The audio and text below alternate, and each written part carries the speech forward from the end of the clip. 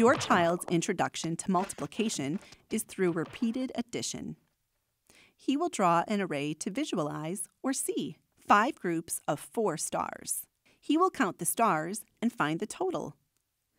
As his understanding improves, he will skip count to find the total more efficiently. Your child will use a variety of visual models to represent multiplication as he works toward developing multiplication fluency.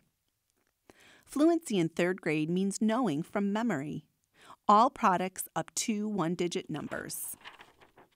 This includes facts from 0 times 0, all the way up through 9 times 9. Then, your child will use these facts to develop the connection between multiplication and division. Knowing that 5 times 4 equals 20 is the first step in understanding that 20 stars divided into 5 groups equals 4 stars in each group, or 20 divided by 5 equals 4. Talk about the relationship between multiplication and division with your child. I know this, so I also know this.